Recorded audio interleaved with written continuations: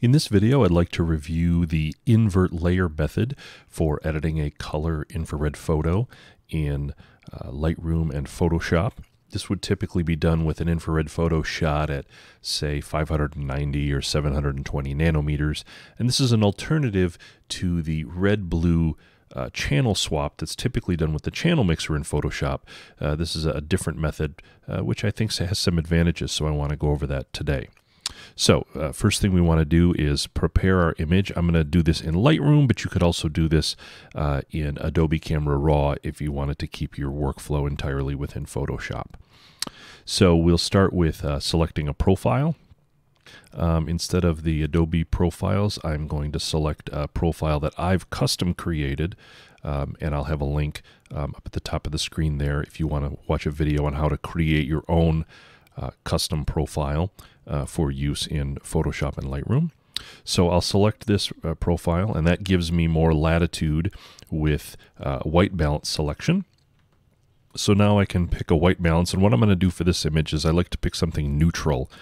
So I'm going to go with the rocks here in the cliff shore, and that will create some separation between the sky, which is now yellow, and the foliage, which is this blue color. So, okay, now that I've got that set, now that I can edit my image in Photoshop. So let's right-click on the image and select Edit in Photoshop. All right, now that I have the image open in Photoshop, first thing I'm going to do is hit Control-0 to bring it up to full size to fill that viewport. Now I need to create an additional copy of the layer, so I'll hit Control-J to duplicate the layer. Next thing I want to do is I want to invert this copy of the layer, and I can do that a couple ways. I can either go to Image, Adjustments, Invert, but I actually just find it so much easier to hit Control-I, and that will invert the image for me.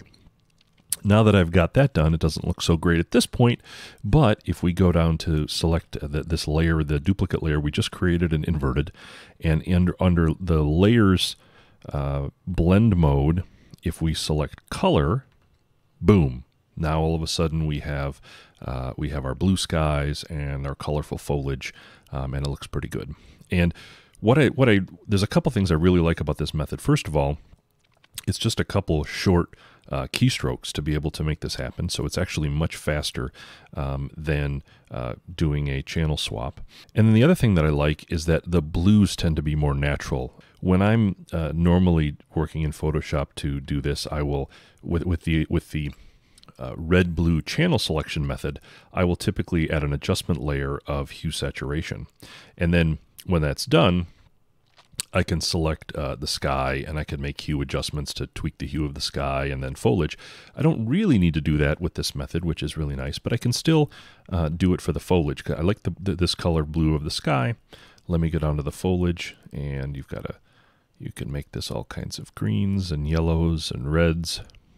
I'm going to make this a nice red color here. Okay, so I've got that the way that I like it.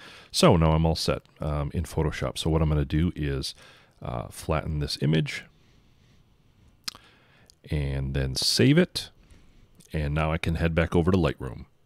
Okay, so we've got this image back over in Lightroom, and now I can do all of the standard processing that I like to do. So let's put a little bit of a tone curve on it so we can bump up the contrast. We'll do a lot of things to address the contrast.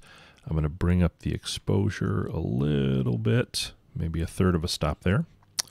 Now let's see. Let's do a couple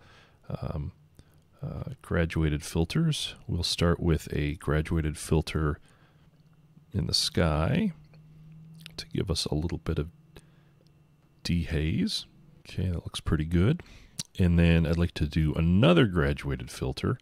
This time I'm going to do it from the bottom because we've got a nice foreground here, but it's very bright and it's very commanding. So what I want to do is just reduce the exposure, maybe a third of a stop, and just draw the attention towards the middle of the image. Okay, so that looks really nice. Maybe add a little bit of clarity, just a bump. And now I'm going to tweak the colors just a little bit. So let's head down to the HSL area, and I can use this picker I'm gonna darken the sky a little bit more, so we'll have luminance selected and click and drag down just a hair, just to darken that sky up a bit, maybe add a little bit more saturation to the sky. And then I'm going to adjust the reds. So I'll start with the luminance. I want to bring this down a little bit. It's a little bit bright, and I want to reduce the chroma a bit. Bring the saturation down. It's a little heavy with these reds. Make it a little bit more natural. As natural as you can be with an infrared photo. Okay, so that looks pretty good. So there we have it. So this was editing a infrared color photo using the channel invert method with Lightroom and Photoshop. You could also do it with just Photoshop, and I really like the results that this gives you. Hope you enjoyed. Thanks.